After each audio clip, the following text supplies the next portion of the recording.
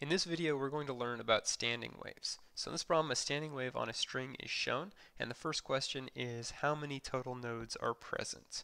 Alright, well a node is a point of no vibration.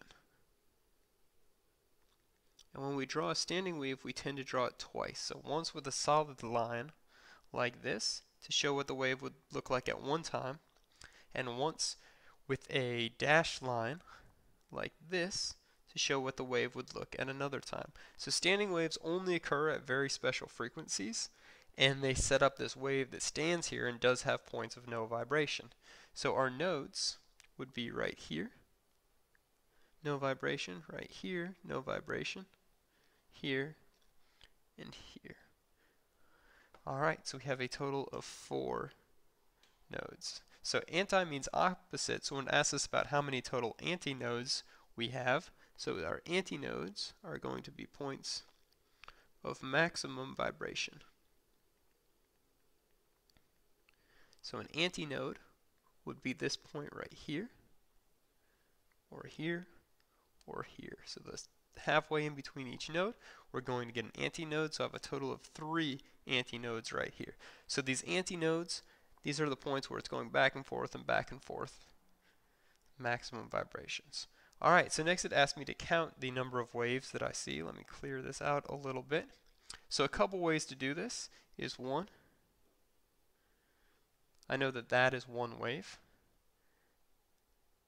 And then that's not another full wave there, that's another half wave, so I'm at 1.5 waves.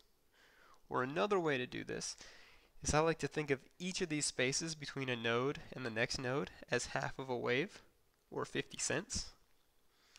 So 50 cents, $1, and then another 50 cents. If I add those up, that gives me a total of 1.5 waves.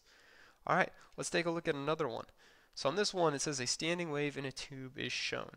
How many total nodes are present? So my nodes, I'll have a node right here, and right there. And then I'll have antinodes halfway in between them. So an antinode here. And you'll notice that the open end of the tube, we're going to always have an antinode, an area of maximum vibration. For a standing wave to be set up in a tube, at the open end of the tube, we need an antinode. At the closed end of the tube, where the air can't vibrate, we'll always have a node. Alright, so that gives me 2 nodes and 2 antinodes. Now if I want to count how many wavelengths there are, well I said between 2 nodes, one of these like bubble looking things is half a wave, or think about that as 50 cents. Now from a node to the antinode, that's just a quarter of a wave. And so that's going to give me a total of 0.75 waves. Alright, next we're asked to start drawing our standing wave. So it says a student plucks a string that is fixed at both ends, creating a standing wave that vibrates such that there are a total of 5 nodes, including any nodes at the end. So I think the easiest way to draw them, well first of all let's answer these questions. Is there a node or antinode at the left end of the string? Well the string is fixed right there, so there can't be any vibration, so that means we're going to have a node. On the right end the string is also fixed, so we're going to have a node as well. Alright, so I need a total of 5 nodes. I already have 2 at the ends. That means I need to add 3 in the middle. So I'm going to try to space them evenly. Did okay. Alright, and now I'm going to draw my standing wave. So first, it doesn't matter if you start off up or down, but we only want to cross that center line at the nodes. Then I want to draw the reflection of that with a dashed line.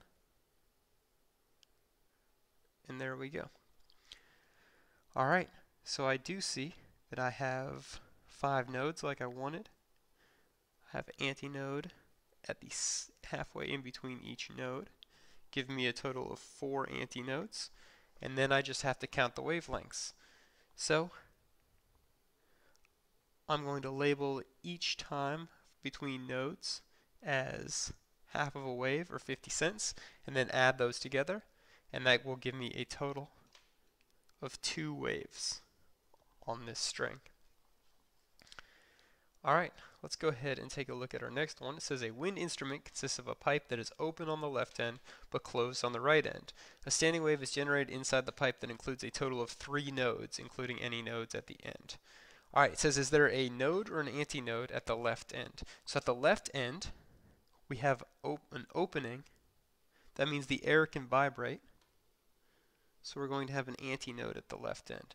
At the right end is closed, so the air cannot vibrate. So we'll have a node. I'm going to go ahead and draw a dot right there. Alright, the problem says we want to have a total of 3 nodes.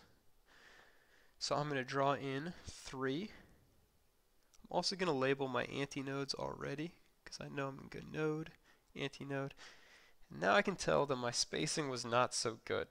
So let me go ahead and erase that and try again, giving a little more space. So node, antinode, node, antinode, and I feel much better about this. Alright, so that means I'm going to have a total of 3 antinodes. And now it's time for me to draw my wave and count wavelengths. When I'm drawing my waves, a good trick is I like to draw a little line at the top and bottom of the tube, above and below each antinode, so I can kind of go connect the dots here. So it doesn't matter which one I start at, but I know I only want to cross that center line at the nodes. And now I'm going to draw the reflection of this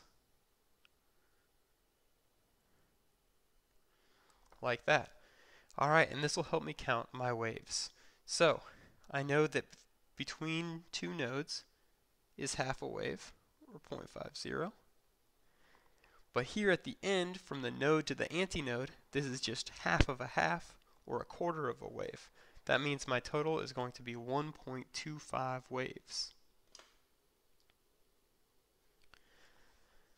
Alright, let's go ahead and take a look at our next one.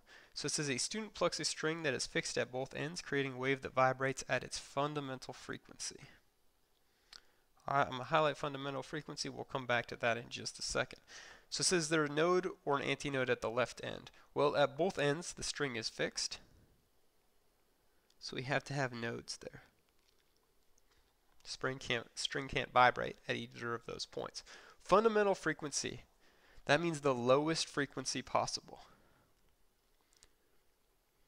To get the lowest frequency, we want the longest wave.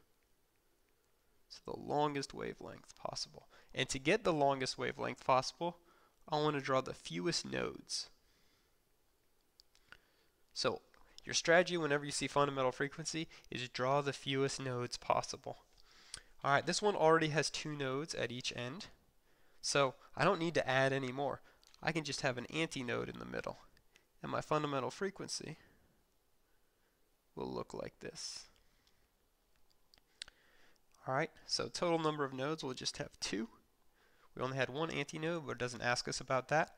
And for the wavelengths, well, the distance from one node to the next node is just a half, so I have 0.5 waves. Alright, we're going to look at another fundamental frequency, but this time we have a wind instrument that consists of a pipe that's open on the left end but closed on the right end as shown. That means on the left end I'll have it's open, so I'll have an antinode. On the right end I'll have a node. So let's go ahead and draw those in. Node on the right, antinode on the left.